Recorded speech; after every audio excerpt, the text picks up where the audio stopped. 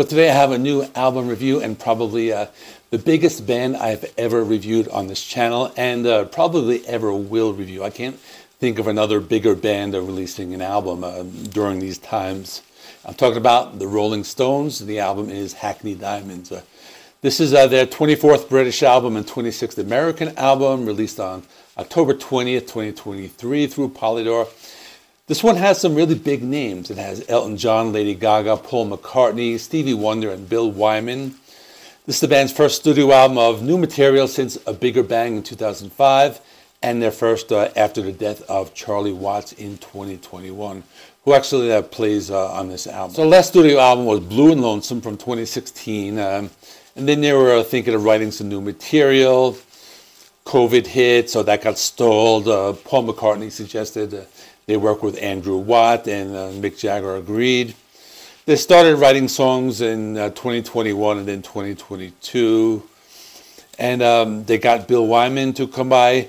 And it's also the last studio album with Charlie Watts, and the first with the session drummer Steve Jordan.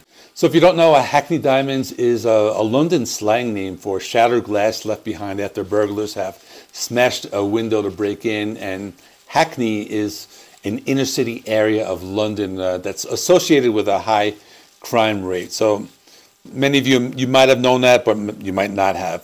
So I'm not going to go into too much detail. We all know who the Rolling Stones are, and so let's even just go into the track by track. The first single was Angry. This is a very catchy song. I like the guitar tone, and the band sounds very fresh. They sound full of vigor. A really great way to start off the album, and it's just very representative of the core sound. After that is Get Close. The song continues with the guitar-driven rock. Let me mention, I really like the guitar tone on this song. This song is more reminiscent of the late 70s to early 80s sound, maybe similar to an album like Tattoo You. There's some saxophone in the song. It sounds very good, and I thought it was a really good addition to that song. I think the saxophone really works. Depending on You is the third song. It's one of their country songs. It reminded me a little bit of like Wild Horses. It's an acoustic song with some piano and accompaniment. The song is also very well placed on the album. I read a few comments saying this could have been on Sticky Fingers, and that sounds about right. They're capturing that country sound that that band has always enjoyed. Bite My Head Off is one of the harder rockers. They turn up the distortion on the guitars and the pace is faster. This is one of the more energetic songs. This is also one of their collaborations with Paul McCartney on bass. And Paul does a solo. It sounds really good. He turns up the distortion on this one. These guys sound like very young, and this song could have been on one of those like late 60s like proto-punk types of songs. This one is very good. I like it a lot, being that I'm like a fan of hard rock and metal. The next song is Whole Wild World. Pretty cool song. It's very energetic. It has some of that like 80s post-punk sound in the guitars. It's very like melodic and radio-friendly sound. I think this would be a good one to release as a single. It's super catchy. It's very radio-friendly, and just the guitar solo is very great. So that's like one of the standout tracks. The next song, Dreamy Skies, another one of their blues and country songs. This one has Ronnie Wood playing some slide guitars. Just very laid back. Mick Jagger sings, I've got to get away from it all. That's in the lyrics. And it's a song about wanting to get away from the hectic day-to-day life and get somewhere and just relax. There's a cool harmonica solo towards the end of the song, and it's just another good one. Mess It Up is a rocker, and this one has a classic sound. Maybe something from their earlier period, and Mick sings in like a higher range in the song, and it has a very upbeat rhythm. I read a few comments that this was one of the more like poppier songs.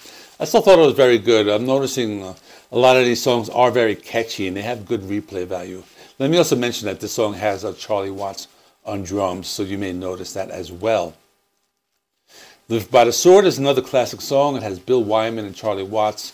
This one's just a classic, just a great sound, has some piano in the background, some nice grooves. The guitar solo is awesome. It's classic Rolling Stones. I read a few comments of people comparing it to Emotional Rescue or Some Girls, and I think they were able to capture that sound, that like 80s sound. Driving Me Too Hard is another one of their country rockers. This has that classic sound. Some people compare this one to Tumbling Dice, but either way, it sounds very good. The guitar solo was very bright and it stood out in the song. The overall guitar tone sounds very good on this album, and this album in general has a really good production value. Tell Me Straight is a Keith Richards song. It's slower, it's blues based, the song is very emotional.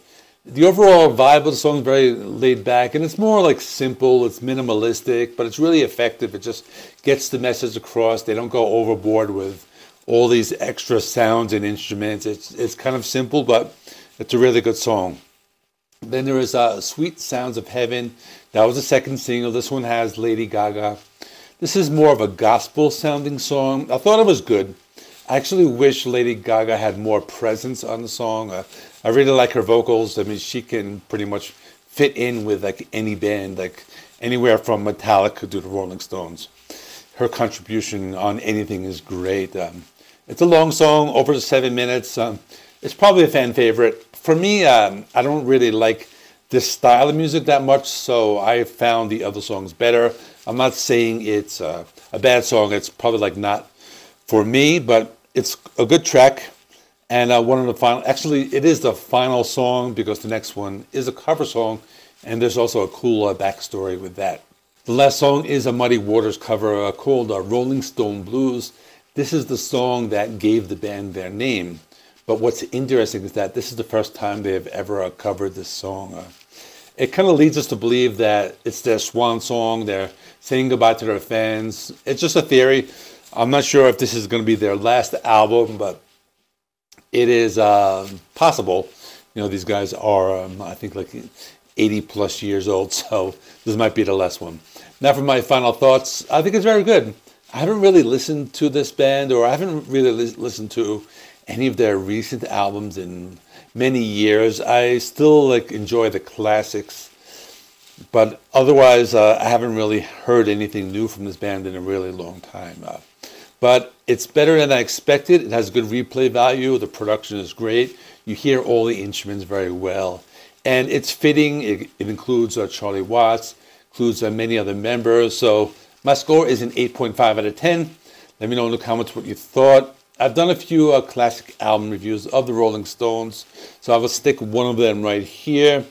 Please like this video. It helps me with the algorithm. Please subscribe. I need about 50 subscribers to reach my goal of 2,000. I want to do that before the end of the year. And please leave a comment. I like to respond, and I'll see you in the next one.